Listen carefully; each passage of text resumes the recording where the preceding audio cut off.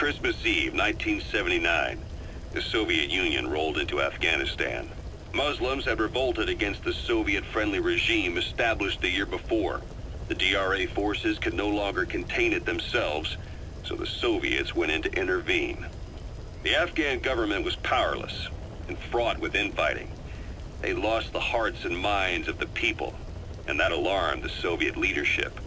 With the Islamic Revolution happening in Iran, the Soviets felt they had to act fast or risk the spread of Islamic revivalism.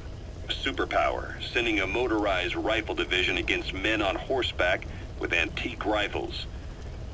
Everyone thought it'd be over in an instant, only it wasn't. Some Muslims made their fight a jihad, a holy war, and began a guerrilla campaign on all fronts. A war of attrition. These fighters call themselves Mujahideen. They're being supported by the West through Pakistan. That's why Miller was involved. He was training them near the Zero Line, sponsored by the CIA. The war has become a nightmare for the Soviet troops stationed here. They thought they'd be headed home in 6 months at the most. Then a year passed. 2 years. Now here we are 4 years on with no exit in sight. Afghanistan has become the Soviet Union's Vietnam. The Soviet troops on the ground want to go home, but at least they have homes to go back to. The Afghans have lost theirs. The Soviets destroy the kishlaks, villages, wherever they can. They burn down homes and fields, fill in wells, turn pastures into minefields. It's created a mass of refugees who fled to Pakistan. If the Mujahideen are fish swimming around the villages, the Soviets will go so far as to dry out their ocean. But this has had a big price.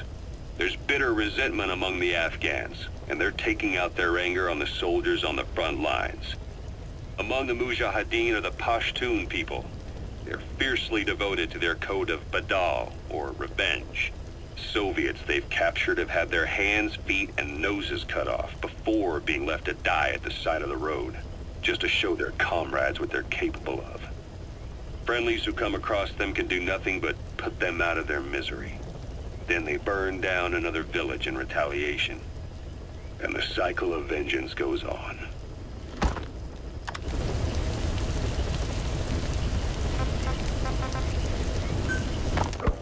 This war, the Kremlin never expected to have this much trouble against the Mujahideen. Afghanistan is a tribal society. Tradition demands that its people stand up to any outsiders who set foot on their land. With the honor of their people at stake, they have everything to fight for.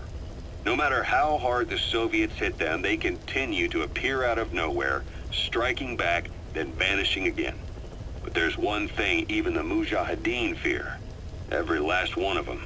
The Soviet gunships.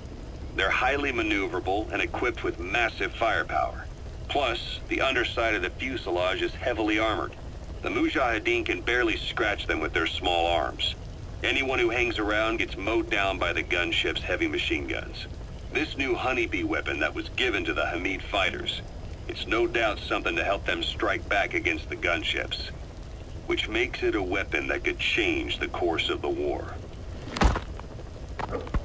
Those guerrilla fighters known as Mujahideen don't actually belong to a single organization. Afghanistan is a multi-ethnic country. You've got the Pashtuns, the Tajiks, Uzbeks, Hazaras, and each of them is split into their own tribes, large and small. Each ethnicity has several rebel organizations that their various tribes gather under. They're united under the banner of jihad, but that doesn't mean they work like a single standing army. Just look at the area around Smasi Fort.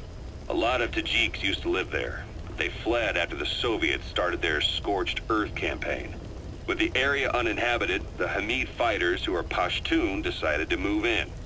The Hamids are based out of the city of Peshawar.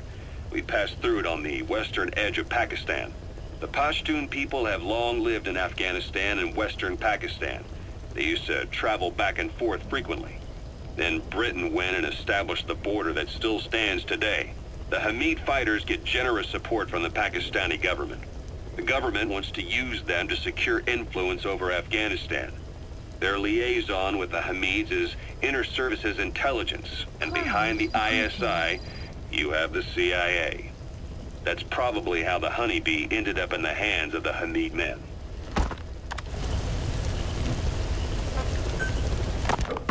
I had the R&D team analyze the Honeybee. How? The CIA wanted it with everything intact. They took it apart to look at it. Then they put it back together. Everything intact. That's the R&D boys, all right. Turns out the Honeybee's homing capabilities are a cut above previous manpads. It can detect a broad range of infrared wavelengths, and even ultraviolet for supplementary guidance. Hence the name, huh? Right. Honeybees rely on UV light to fly. With this device, flares don't do the target any good. That's why the Soviets are losing so many gunships. And why the CIA was so desperate to get it back. It wasn't just about preventing the Soviets from devising countermeasures. What if the likes of Iran got their hands on it? American aircraft would be put at risk too. We can use this tech to develop our own portable missile. That'll give us a huge advantage. It'll take a little time before the analysis results can be applied to actual implementation. But we'll keep moving with the research.